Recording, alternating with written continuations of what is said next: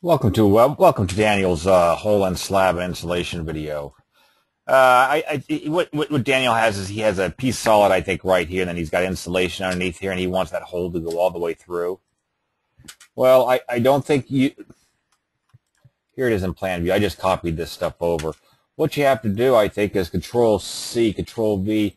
You have to put them in, each one in at a certain time. Okay. I mean, you got to put this hole in that slab and this hole in that slab. You got to do it differently. So now, if I come over here and I center this on this hole right here, and then center it on that hole, now you got it.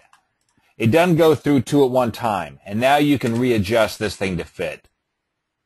And now you got your double hole. Got it? Got it. That's done.